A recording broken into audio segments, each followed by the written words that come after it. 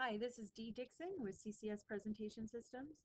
This is a quick overview on the new Shout It Out lesson activity found within the latest version of the Smart Notebook software, version 15.1. It was just released the early part of August of this year. Many of you are familiar with the XC collaboration tool that was at one time found in your add-ons tab.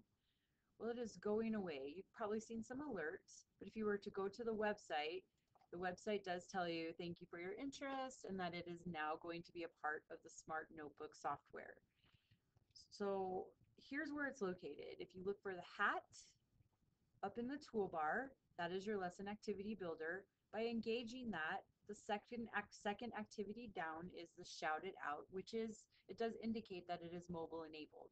So this is your new XC collaboration feature. Let's demonstrate what that would look like in the classroom. So here's your Shout It Out. We're going to use living versus non-living. And as a teacher, I'm going to build this in under a minute. Let's go to our lesson activity, add this activity. We're going to categorize it because we have two categories. And so the first category is living, non-living. And we're going to have the contributions be text. Students can contribute to. And I do want their names on there, so next. This is an optional feature where you could add like a gaming situation with a buzzer, a hat picker for name picking, timer. You'll just have to explore those, but today we're just going to do a quick overview and select finish. So this will embed the activity on my Smart Notebook page. My problem when I did this the first time is I went, wait, I lost my title bar that I created when I was building this lesson. All you have to do to move it is right click, go to the towards the top, and you can drag down and reposition this activity on the page. Also note that if you look over here on the side, it says the activity isn't started yet. Well, this, if I was trying to retract this pop-up, it will not go away until I actually start the activity. But once you start the activity, students can join, which is what you want. Start activity, and you'll see the students' names aren't here yet. What it will provide your class is a website, classlab.com. The QR code is no longer.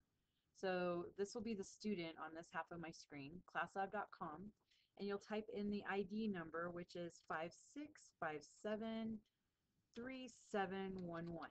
You do not need a space, and then put in your student's name. I'll put in my name, join the activity, and there you'll see your list or your roster of students who have joined. I'm going to go ahead and retract that so it's not in my way. Here's your two categories, living and non-living. That's what the teacher's seeing or in front of the classroom. On the side here, enter my response. So my response is cat.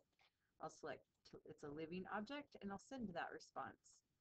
When I'm up here at the smartboard, I can move my responses as they come in around and put them in order as received, or they'll just be randomly placed on that section. I'm going to enter in a second response, which would be non-living, pencil, and non-living, send that response in, same thing. Multiple responses, it's great. You can go through it, or if it was a contribution, you're like, maybe I want you to send a new contribution, you can grab hold of an existing contribution and delete the object and have them resend a non-living object.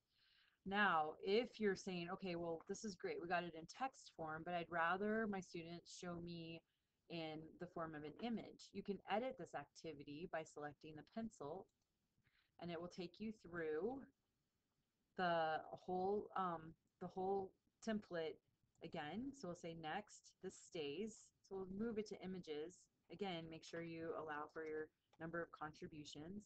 Say next, close.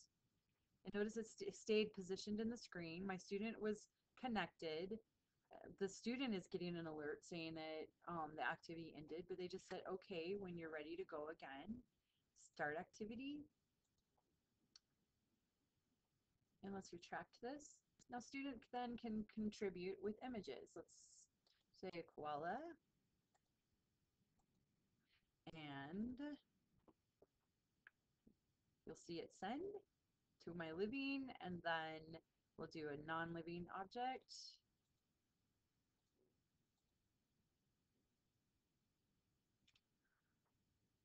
You may also see that it's kind of small to see.